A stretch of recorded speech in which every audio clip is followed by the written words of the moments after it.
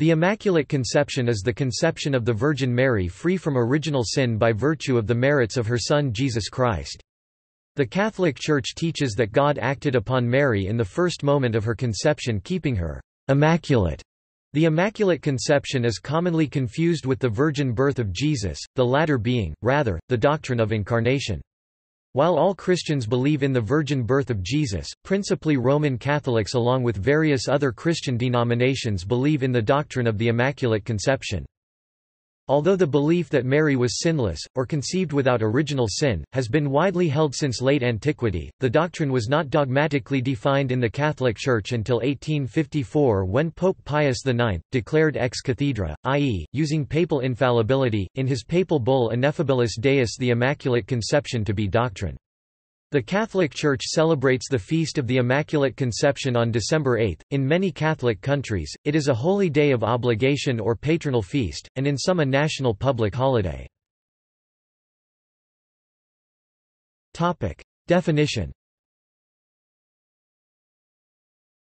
The defined dogma of the Immaculate Conception states that the Most Blessed Virgin Mary, in the first instance of her conception, by a singular grace and privilege granted by Almighty God, in view of the merits of Jesus Christ, the Saviour of the human race, was preserved free from all stain of original sin ab omni originalis culpae labe praeservatum immunum.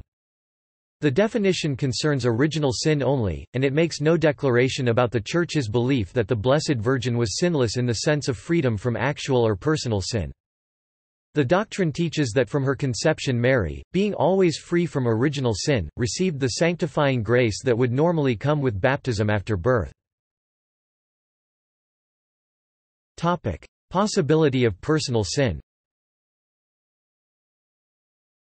The encyclical Mystici Corporis from Pope Pius XII 1943 in addition holds that Mary was also sinless personally, free from all sin, original or personal.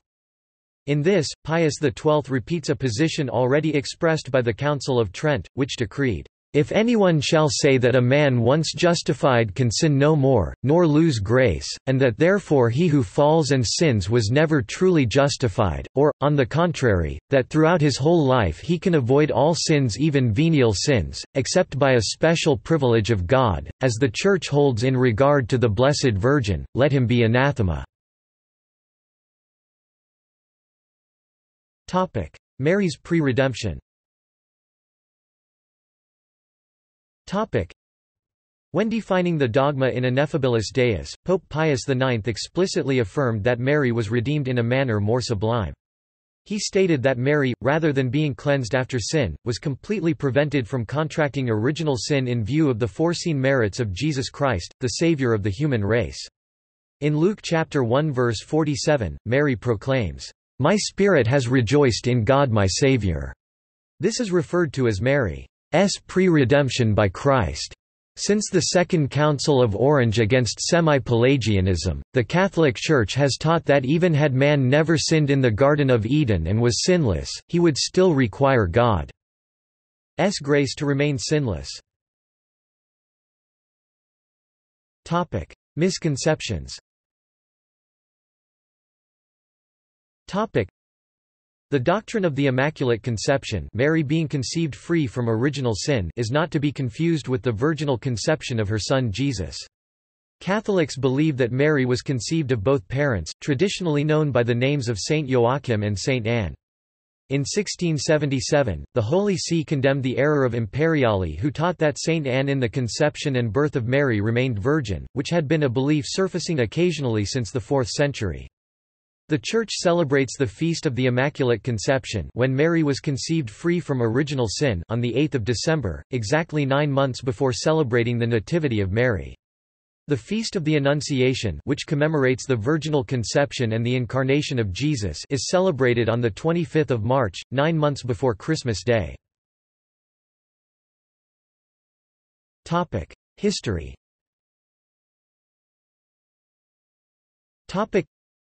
A feast of the conception of the Most Holy and All-Pure Mother of God was celebrated in Syria on the 8th of December, perhaps as early as the 5th century.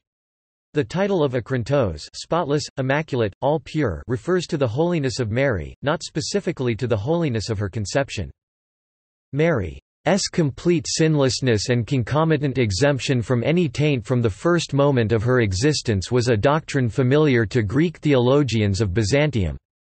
Beginning with Saint Gregory Nazianzen, his explanation of the purification of Jesus and Mary at the circumcision, Luke chapter 2 verse 22, prompted him to consider the primary meaning of purification in Christology and by extension in Mariology, to refer to a perfectly sinless nature that manifested itself in glory in a moment of grace, e.g., Jesus at his baptism. Saint Gregory Nazianzen designated Mary as prokatharthiza, prepurified. Gregory likely attempted to solve the riddle of the purification of Jesus and Mary in the temple through considering the human natures of Jesus and Mary as equally holy and therefore both purified in this manner of grace and glory. Gregory's doctrines surrounding Mary's purification were likely related to the burgeoning commemoration of the Mother of God in and around Constantinople very close to the date of Christmas. Nazianzen's title of Mary at the Annunciation as «prepurified» was subsequently adopted by all theologians interested in his Mariology to justify the Byzantine equivalent of the Immaculate Conception. This is especially apparent in the Fathers Street Sophronios of Jerusalem and Saint John Damascene, who will be treated below in this article at the section on Church Fathers. About the time of Damascene, the public celebration of the «conception of Saint Anne», i.e., of the Theotokos in her womb, was becoming popular. After this period, the purification of the perfect natures of Jesus and Mary would not only mean moments of grace and glory at the Incarnation and baptism and other public Byzantine liturgical feasts, but purification was eventually associated with the feast of Mary's very conception along with her presentation in the temple as a toddler by Orthodox authors of the second millennium, e.g., Saint Nicholas Cabasilas and Joseph Bryennius. Church Fathers. It is admitted that the doctrine as defined by Pius IX was not explicitly mooted before the 12th century. It is also agreed that, "...no direct or categorical and stringent proof of the dogma can be brought forward from Scripture." But it is claimed that the doctrine is implicitly contained in the teaching of the Fathers. Their expressions on the subject of the sinlessness of Mary are, it is pointed out, so ample and so absolute that they must be taken to include original sin as well as actual. Thus in the first 5 centuries such epithets as, "in every respect holy," "in all things unstained," "super innocent," and "singularly holy," are applied to her. She is compared to Eve before the fall, as ancestress of a redeemed people. She is the earth before it was accursed. The well-known words of Saint Augustine d. 430 may be cited. As regards the Mother of God, he says, "I will not allow any question whatever of sin." It is true that he is here speaking directly of actual or personal sin. But his argument is that all men are sinners, that they are so through original depravity, that this original depravity may be overcome by the grace of God, and he adds that he does not know but that Mary may have had sufficient grace to overcome sin, "of every sort." Omni ex parte, although the doctrine of Mary's Immaculate Conception appears only later among Latin and particularly Frankish theologians, it became ever more manifest among Byzantine theologians reliant on Gregory Nazianzen's Mariology in the medieval or Byzantine East. Although hymnographers and scholars, like the Emperor Justinian I, were accustomed to call Mary prepurified in their poetic and creedal statements, the first point of departure for more fully commenting on Nazianzen's meaning occurs in Sophronius of Jerusalem. In other places Sophronius explains that the Theotokos was already immaculate, when she was purified at the Annunciation, and goes so far as to note that John the Baptist is literally holier than all men born of woman, since Mary's surpassing holiness signifies that she was holier than even John after his sanctification in utero. Sophronius' teaching is augmented and incorporated by Saint John Damascene d. 749–750. John, besides many passages wherein he extols the Theotokos for her purification at the Annunciation, grants her the unique honor of purifying the waters of baptism by touching them. This honor was most famously and firstly attributed to Christ, especially in the legacy of Nazianzen. As such, Nazianzen's assertion of parallel holiness between the prepurified Mary and purified Jesus of the New Testament is made even more explicit in Damascene in his discourse on Mary's holiness to also imitate Christ's baptism at the Jordan. The Damascene's hymnography and De Fide Orthodoxa explicitly use Mary's pre-purification as a key to understanding her absolute holiness and unsullied human nature. In fact, Damascene along with Nazianzen serves as the source for nearly all subsequent promotion of Mary's complete holiness from her conception by the all-pure seed of Joachim and the womb wider than heaven of Saint Anne. Medieval dispute about the doctrine. Bernard of Clairvaux in the 12th century raised the question of the Immaculate Conception. A feast of the Conception of the Blessed Virgin had already begun to be celebrated in some churches of the West. Saint Bernard blames the canons of the Metropolitan Church of Lyon for instituting such a festival without the permission of the Holy See. In doing so, he takes occasion to repudiate altogether the view that the conception of Mary was sinless. It is doubtful, however, whether he was using the term conception in the same sense in which it is used in the definition of Pope Pius IX. Bernard would seem to have been speaking of conception in the active sense of the mother's cooperation, for in his argument he says, "How can there be absence of sin where there is concupiscence libido?" And stronger expressions follow, showing that he is speaking of the mother and not of the child. Saint Thomas Aquinas refused to concede the Immaculate Conception, on the ground that, unless the Blessed Virgin had at one time or other been one of the sinful, she could not justly be said to have been redeemed by Christ. Saint Bonaventure d. 1274, second only to Saint Thomas in his influence on the Christian schools of his age, hesitated to accept it for a similar reason.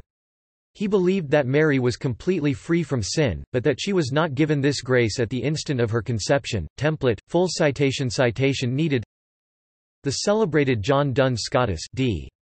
1308, a friar minor like Saint Bonaventure, argued, on the contrary, that from a rational point of view it was certainly as little derogatory to the merits of Christ to assert that Mary was by him preserved from all taint of sin, as to say that she first contracted it and then was delivered. Proposing a solution to the theological problem of reconciling the doctrine with that of universal redemption in Christ, he argued that Mary's Immaculate Conception did not remove her from redemption by Christ, rather it was the result of a more perfect redemption granted her because of her special role in salvation history. The arguments of Scotus, combined with a better acquaintance with the language of the early Fathers, gradually prevailed in the schools of the Western Church. In 1387 the University of Paris strongly condemned the opposite view. Scotus' arguments remained controversial, however, particularly among the Dominicans, who were willing enough to celebrate Mary's sanctificatio, being made free from sin, but, following the Dominican Thomas Aquinas' arguments, continued to insist that her sanctification could not have occurred until after her conception. Popular opinion remained firmly behind the celebration of Mary's conception. In 1439, the Council of Basel, which is not reckoned an ecumenical council, stated that belief in the Immaculate Conception of Mary is in accord with the Catholic faith. By the end of the 15th century the belief was widely professed and taught in many theological faculties, but such was the influence of the Dominicans, and the weight of the arguments of Thomas Aquinas, who had been canonized in 1323 and declared Doctor Angelicus of the Church in 1567, that the Council of Trent 1545–1563, which might have been expected to affirm the doctrine, instead declined to take a position. The papal bull defining the dogma, Ineffabilis Deus 1854, mentioned in particular the patrististic interpretation of Genesis chapter 3 verse 15 as referring to a woman, Mary, who would be eternally at enmity with the evil serpent and completely triumphing over him. It said the fathers saw foreshadowings of Mary's wondrous abundance of divine gifts and original innocence. In that ark of Noah, which was built by divine command and escaped entirely safe and sound from the common shipwreck of the whole world, in the ladder which Jacob saw reaching from the earth to heaven, by whose rungs the angels of God ascended and descended, and on whose top the Lord himself leaned, in that bush which Moses saw in the holy place burning on all sides, which was not consumed or injured in any way but grew green and blossomed beautifully, in that impregnable tower before the enemy, from which hung 1,000 bucklers and all the armor of the strong, in that garden enclosed on all sides, which cannot be violated or corrupted by any deceitful plots, in that resplendent city of God, which has its foundations on the holy mountains, in that most august temple of God, which, radiant with divine splendors, is full of the glory of God, and in very many other biblical types of this kind." The bull recounts that the fathers interpreted the angel's address to Mary, "highly favored one," or "full of grace," as indicating that she was never subject to the curse and was, together with her son, the only partaker of perpetual benediction. They frequently compare her to Eve while yet a virgin, while yet innocence, while yet incorrupt, while not yet deceived by the deadly snares of the most treacherous serpent.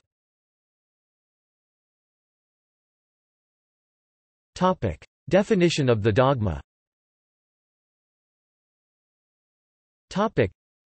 The theological underpinnings of Immaculate Conception had been the subject of debate during the Middle Ages, with opposition provided by figures such as Saint Thomas Aquinas, a Dominican.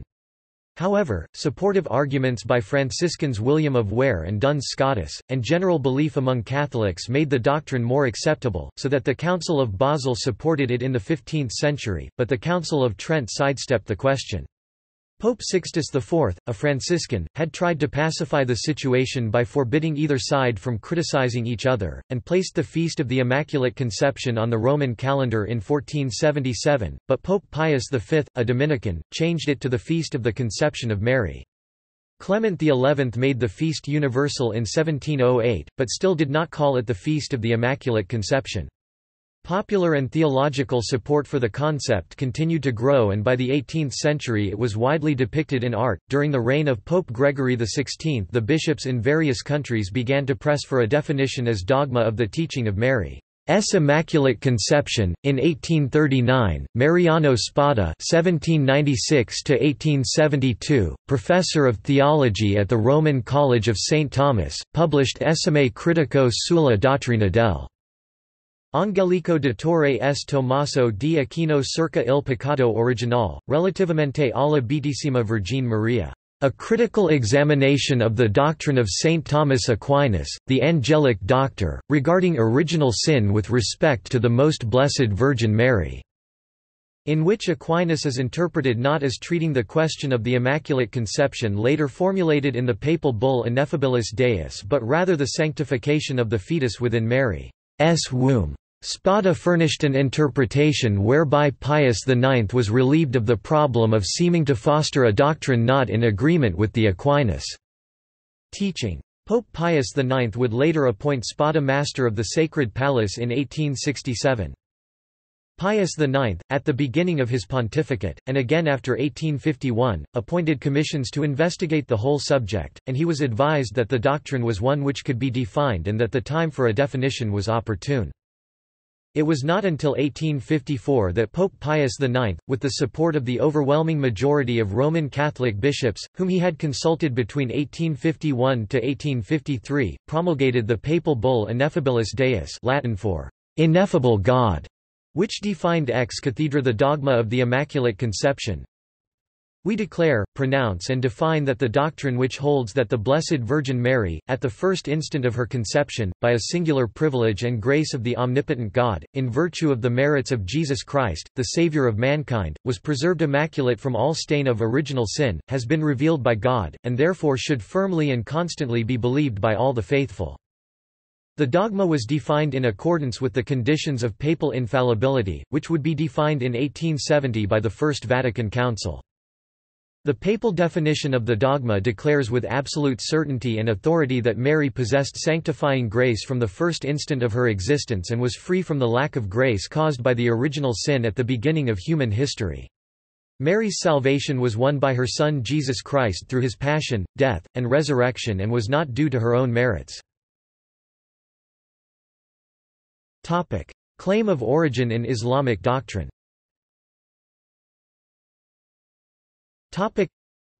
George Sale in 1734 proposed that the doctrine of Immaculate Conception of Mary may be alluded to in the text of the Quran.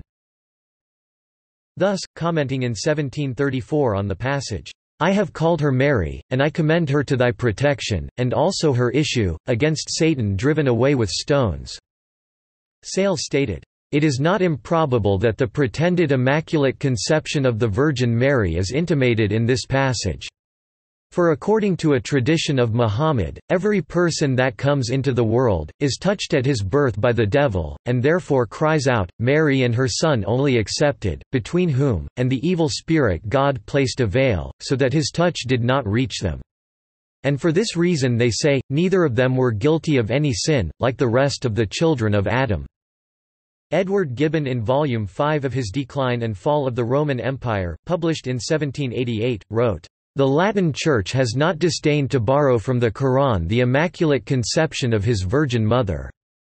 That he was speaking of her Immaculate Conception by her mother, not of her own virginal conception of Jesus, is shown by his footnote. In the XIIth century the Immaculate Conception was condemned by Saint Bernard as a presumptuous novelty. In the aftermath of the definition of the dogma in 1854, this charge was repeated in an article published in 1865. "Strange as it may appear, that the doctrine which the Church of Rome has promulgated, with so much pomp and ceremony, for the destruction of all heresies, and the confirmation of the faith of her adherents, should have its origin in the Mahometan Bible, yet the testimony of such authorities as Gibbon, and Sale, and Forster, and Gagnier, and Marachi, leave no doubt as to the marvelous fact." Without making Islamic belief the origin of the doctrine defined in 1854, a similarity between the two has been noted also by Roman Catholic writers such as Thomas Patrick Hughes, William Bernard Ullathorne, and Giancarlo Finazzo. The English commentary of the Holy Quran argues that this interpretation is misleading, as Islam does not embrace the concept of original sin to begin with, so that Mary could not have been exempt from it. Moreover, Hannah's prayer in the Quran for her child to remain protected from Satan was said after it had already been born, not before, and expresses a natural concern any righteous parent would have. A hadith nevertheless states that the only children born without the touch of Satan were Mary and Jesus. The specific mention of Mary and Jesus in this hadith has been argued as taken to represent a class of people.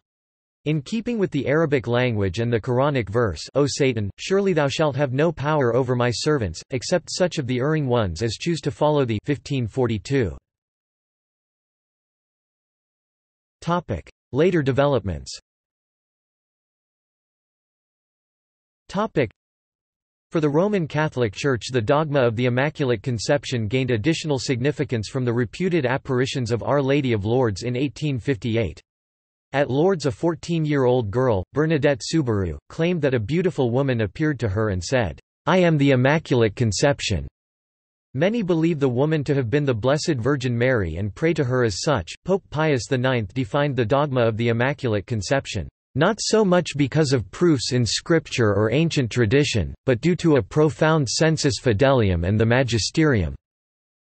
Speaking of the witness of the Church Fathers in claiming for Mary titles such as, "free from all contagion of sin," Pope Pius XII wrote, "If the popular praises of the Blessed Virgin Mary be given the careful consideration they deserve, who will dare to doubt that she, who was purer than the angels and at all times pure, was at any moment, even for the briefest instant, not free from every stain of sin?" The Roman Catholic tradition has a well-established philosophy for the study of the Immaculate Conception and the veneration of the Blessed Virgin Mary in the field of Mariology, with pontifical schools such as the Marianum specifically devoted to this. According to Bernard Ullathorne, a 19th-century English Roman Catholic prelate, "The expressions, the Immaculate Conception, the Immaculate Preservation, the immunity, and exception from original sin, are all phrases which bear the same signification, and are used equally to express one and the same mystery."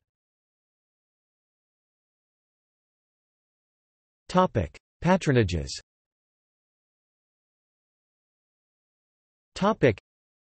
A number of countries are considered to be under the patronage of the Immaculate Conception by pontifical decree. These include Argentina, Brazil, Korea, Nicaragua, Paraguay, Philippines, Spain, Old Kingdoms and the present state, the United States and Uruguay. By royal decree under the House of Braganza, it is the principal patroness of Portugal. Feast day.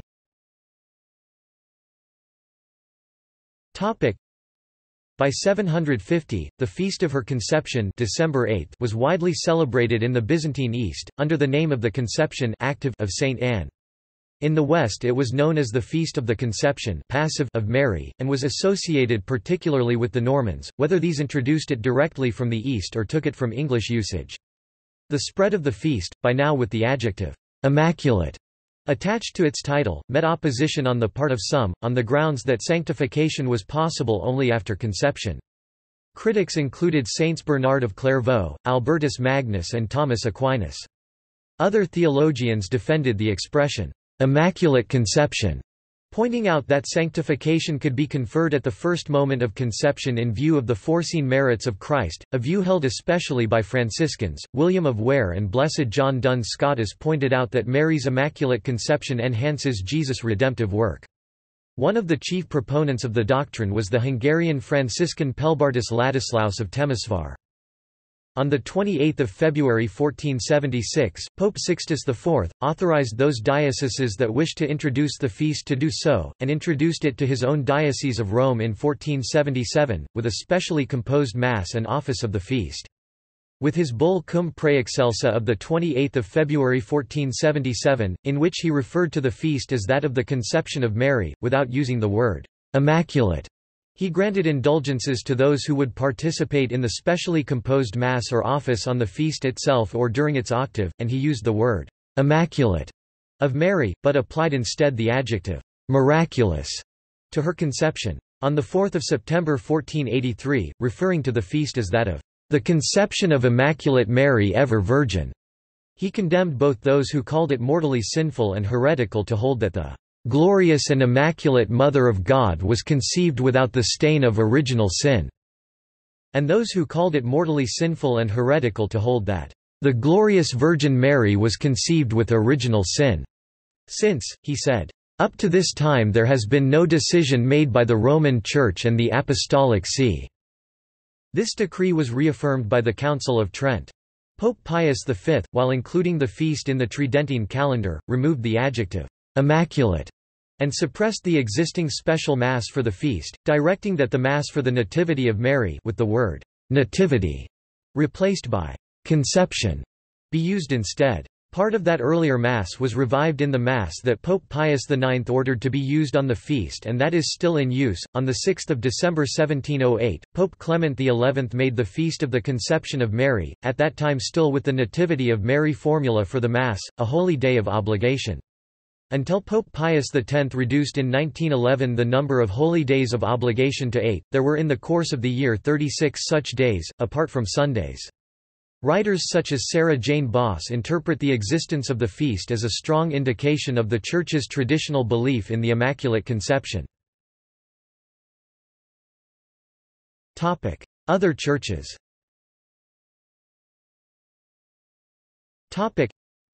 For differing reasons, belief in Mary's Immaculate Conception in the Catholic doctrinal form is not part of the official doctrines of the Eastern Orthodox, Oriental Orthodox, Anglican and Protestant churches.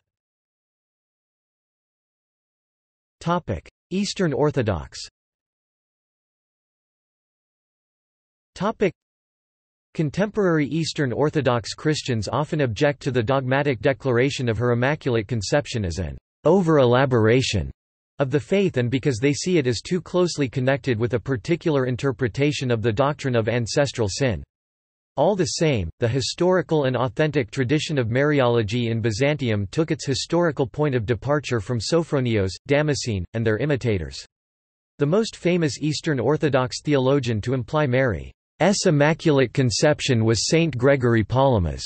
Though many passages from his works were long known to extol and attribute to Mary a Christ-like holiness in her human nature, traditional objections to Palamas' disposition toward the Immaculate Conception typically rely on a poor understanding of his doctrine of the purification of Mary at the Annunciation. Not only did he explicitly cite Saint Gregory Nazianzen for his understanding of Jesus' purification at his baptism and Mary's at the Annunciation, but Theophanes of Nicaea, Joseph Bryennius, and Gennadios Scholarios all explicitly placed Mary's conception as the first moment of her all-immaculate participation in the divine energies to such a degree that she was always completely without spot and graced.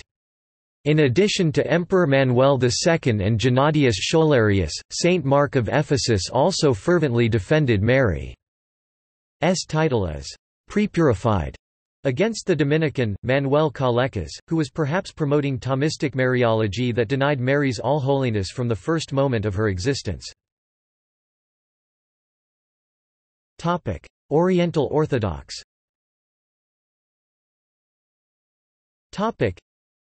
In the tradition of Ethiopian Orthodoxy, the Kebra Nagast says, He cleansed Eve's body and sanctified it and made for it a dwelling in her for Adam's salvation. She, i.e., Mary, was born without blemish, for he made her pure, without pollution, and she redeemed his debt without carnal union and embrace. Through the transgression of Eve we died and were buried, and by the purity of Mary we receive honor, and are exalted to the heights. Old Catholic. While Old Catholics do not reject the Immaculate Conception of Mary, and some of their parishes venerate Mary as immaculately conceived and celebrate the feast of her Immaculate Conception, they do not accept its definition as a dogma, since they reject papal infallibility and with it the Pope's authority to define dogma. Protestantism. Martin Luther, who initiated the Protestant Reformation, said, "Mother Mary, like us, was born in sin of sinful parents, but the Holy Spirit covered her, sanctified and purified her so that this child was born of flesh and blood, but not with sinful flesh and blood. The Holy Spirit permitted the Virgin Mary to remain a true, natural human being of flesh and blood, just as we. However, he warded off sin from her flesh and blood so that she became the mother of a pure child, not poisoned by sin as we are. For in that moment when she conceived, she was a holy mother filled with the Holy Spirit, and her fruit is a holy pure fruit, at once God and truly man, in one person." Some Lutherans, such as the members of the Anglo-Lutheran Catholic Church, support the doctrine. Most Protestants reject the doctrine because they do not consider the development of dogmatic theology to be authoritative apart from biblical exegesis, and because the doctrine of the Immaculate Conception is not taught in the Bible. The formal pronouncement of Mary's Immaculate Conception by the Catholic Church in 1854 further alienated some Protestant churches, largely due to its implication that not all have sinned. Anglicanism. Belief in Mary's Immaculate Conception is not a doctrine within Anglicanism, although it is shared by many Anglo-Catholics. In the Church of England's Common Worship Prayer Book, the 8th of December is designated a lesser festival of the conception of the Blessed Virgin Mary without the adjective immaculate. The report, "Mary, Faith and Hope in Christ," by the Anglican Roman Catholic International Commission, concluded that the teaching about Mary in the two definitions of the Assumption and the Immaculate Conception can be said to be consonant with the teaching of the Scriptures and the ancient common traditions. But the report expressed concerns that the Roman Catholic dogmatic definitions of these concepts implies them to be revealed by God, stating, "The question arises for Anglicans, however, as to whether these doctrines concerning Mary are revealed by God in a way which must be held by believers as a matter of faith." Other than Anglo-Catholics, most Anglicans reject the doctrine that Mary was sinless and conceived without original sin, often citing that it is not within the Holy Scripture and is against the redemptive role and purpose of Jesus Christ merited for all human beings. Prayers and hymns.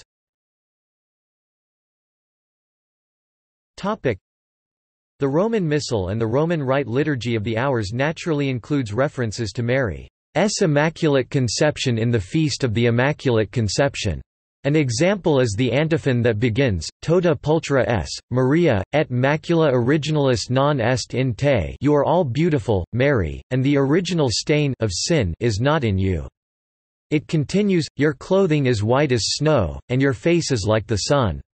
You are all beautiful, Mary, and the original stain of sin is not in you. You are the glory of Jerusalem, you are the joy of Israel, you give honor to our people. You are all beautiful, Mary. On the basis of the original Gregorian chant music, polyphonic settings have been composed by Anton Bruckner, Pablo Casals, Maurice de Rufflet, Grzegorz Gerwazy Gerchicki, No. Ola Gilo, José Mauricio Núñez Garcia, and Nicolaus Schapfel. Other prayers honoring Mary's Immaculate Conception are in use outside the formal liturgy.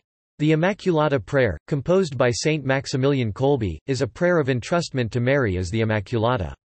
A novena of prayers, with a specific prayer for each of the 9 days, has been composed under the title of the Immaculate Conception Novena. Avenue Maris Stella is the Vesper hymn of the Feast of the Immaculate Conception.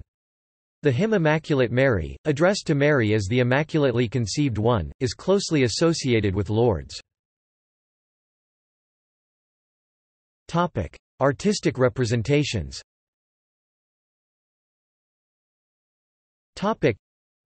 During the medieval period, the conception of Mary was symbolically depicted in the meeting at the Golden Gate and was an early scene in the many cycles of the life of the Virgin, as a counterpart of the Annunciation showing the conception of Jesus. To some medieval viewers, the kiss was a literal representation of the moment of Mary's conception, while for others it was a symbolic representation. The 14th and 15th centuries were the high point of these depictions. Gradually more allegorical depictions of the Immaculate Conception, featuring an adult Mary, replaced this scene in representing the doctrine. The 1476 extension of the Feast of the Immaculate Conception to the entire Latin Church reduced the likelihood of controversy for the artist or patron in depicting an image, so that emblems depicting the Immaculate Conception began to appear. Many artists in the 15th century faced the problem of how to depict an abstract idea such as the Immaculate Conception, and the problem was not fully solved for 150 years. The Italian Renaissance artist Piero di Cosimo was among those artists who tried new solutions, but none of these became generally adopted so that the subject matter would be immediately recognizable to the faithful. The definitive iconography for the Immaculate Conception, drawing on the emblem tradition, seems to have been finally established by the master and then father-in-law of Diego Velázquez, the painter and theorist Francisco Pacheco. Pacheco's iconography influenced other Spanish artists or artists active in Spain such as El Greco, Bartolomé Murillo, Diego Velázquez, and Francisco Zurbarán, who each produced a number of artistic masterpieces based on the use of these same symbols. The popularity of this particular representation of the Immaculate Conception spread across the rest of Europe, and has since remained the best known artistic depiction of the concept. In a heavenly realm, moments after her creation, the Spirit of Mary, in the form of a young woman, looks up in awe or bows her head to God. The moon is under her feet and a halo of 12 stars surround her head, possibly a reference to a woman clothed with the sun, from Revelation chapter 12 verses 1–2. Additional imagery may include clouds, a golden light, and putti. In some paintings the putti are holding lilies and roses, flowers often associated with Mary. See also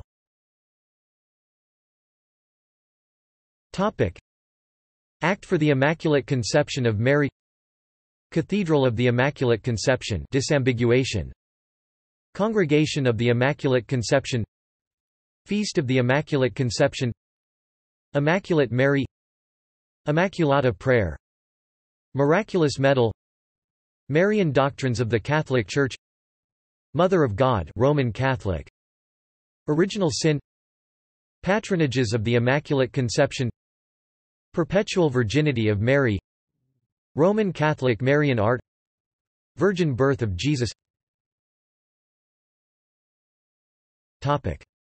Bibliography.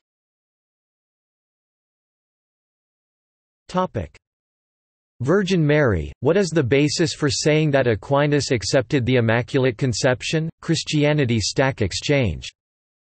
Answer. Christianity Stack Exchange.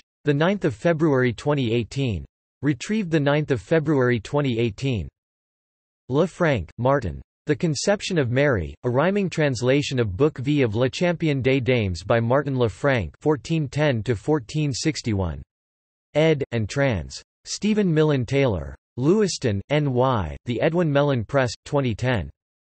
Lumbreras, Pedro, O.P. 1923. Saint Thomas and the Immaculate Conception. PDF. Homiletic and Pastoral Review. 24 253–263, Response, Storff, Hugolinus, OFM 1925. The Immaculate Conception, The Teaching of St. Thomas, St. Bonaventure and B.L. J. Duns Scotus on the Immaculate Conception of the Blessed Virgin Mary. San Francisco, California, St. Francis Press. Retrieved 10 February 2018. Prado, Norbert Dell, O.P. 1919. Divus Thomas et Bulla Dogmatica. Ineffabilis Deus. Ferbergi Helvetiorum, ex typus consociationis Sancti Pauli. References.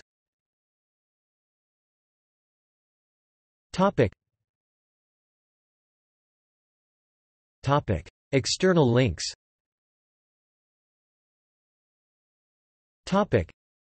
The Immaculate Conception in Art Painting.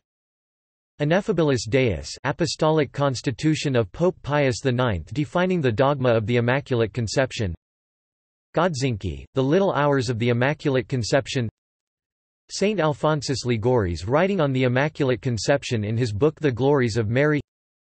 Catholic Encyclopedia entry on the Immaculate Conception. Catholic Encyclopedia entry on Original Sin. The Immaculate Conception. A study by a Melkite Archimandrite. The Immaculate Conception of the Mother of God based on Juniper Carroll's Mariology and William Bernard Ullathorne's book. Street. Augustine and Original Sin. A short article on the different understandings of original sin in Eastern and Western Christianity, without distinguishing Protestant theology from Roman Catholic. The latter holds that original sin does not have the character of a personal fault in any of Adam's descendants. Catechism of the Catholic Church, 405. Original Sin according to Street, Paul by John South. Romanides.